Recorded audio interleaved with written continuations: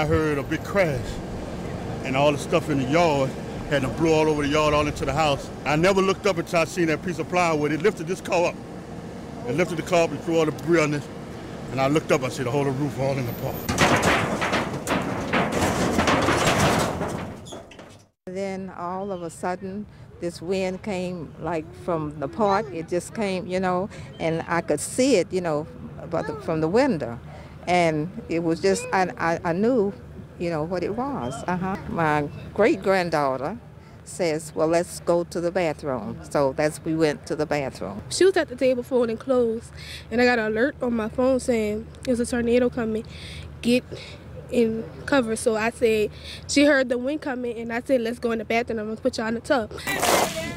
And then when I came out, then I saw all the damage, you know, that I have. Everybody's okay? Everybody's okay. We just heard a lot of wind. First it was raining, then the wind started picking up, and before you know it, all the windows started shaking.